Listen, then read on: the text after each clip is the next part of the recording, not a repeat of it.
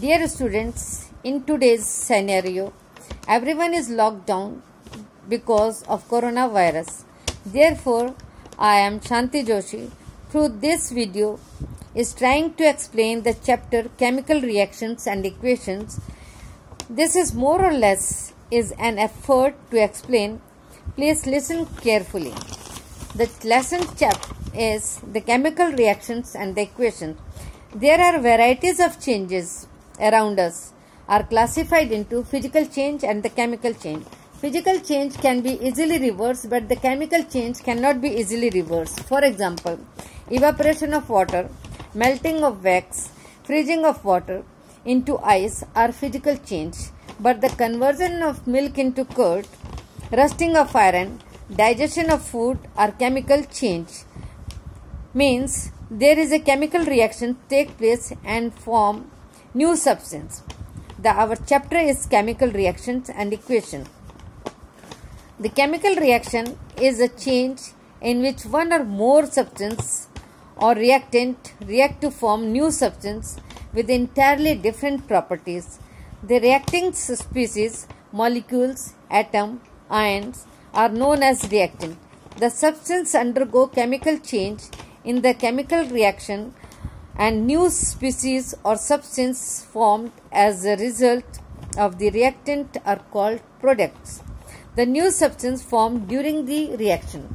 It means that when the sodium reacts with water and it forms sodium hydroxide and hydrogen, and that is chemical reactions. Now, if rice is cooked with milk, rice plus milk, and it will cooked and it will form the kheer. And the kheer is the chemical change, and the kheer has entirely different properties from the rice and the milk, because the rice has its own property, milk has its own property. When it is cooked and it forms kheer, and kheer it has entirely different properties from this. The kheer will not convert it into rice and milk, and this type of reaction is known as chemical reaction. Now, the chemical equation. The chemical equation is the symbolic representation of a chemical reaction. Symbols and the formula of the reactant and the product are used for the same. If you will write the chemical reaction in words is called word equations, but the word equations can be changed into by the writing of symbols and the formula of the substance in place of their name. For example, magnesium.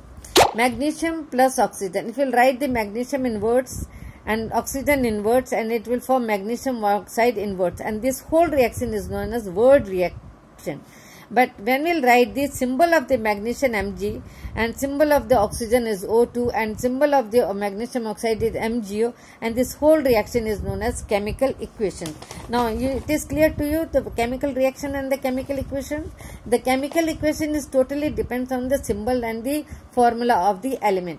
Now, here when you do the mathematics, if you don't know the tables, you are unable to do the multiplication and the division, because the table is the basic part of the mathematics of the multiplication and the division. Same like in the chemical, in this chapter, chemical reaction and the equation. If you don't know the symbol of the element, if you don't know the atomic number, if you don't know the electron valency, if you don't know the valency, then you will unable to write the chemical formula and the formula of the compounds, and you are unable to write the chemical reaction.